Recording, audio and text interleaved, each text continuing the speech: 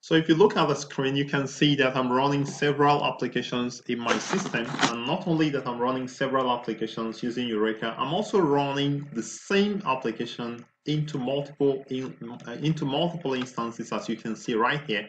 So we have this localhost API gateway, one instance. We have this product web, one instance, but we have this product server here.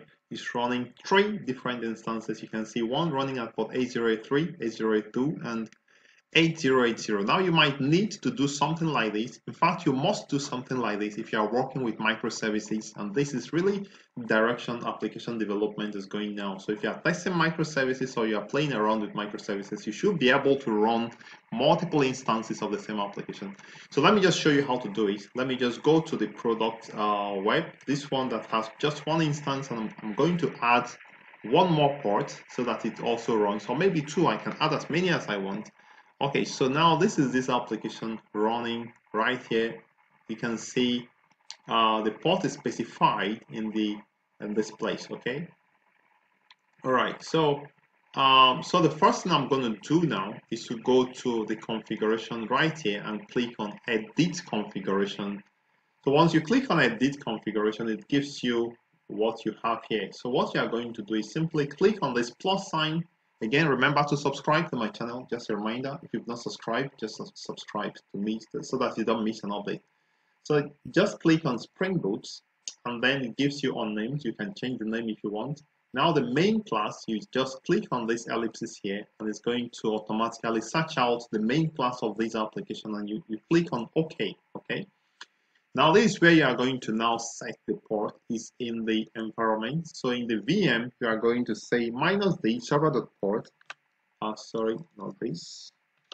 So I'm going to say -d server.port and specify the port you want to use.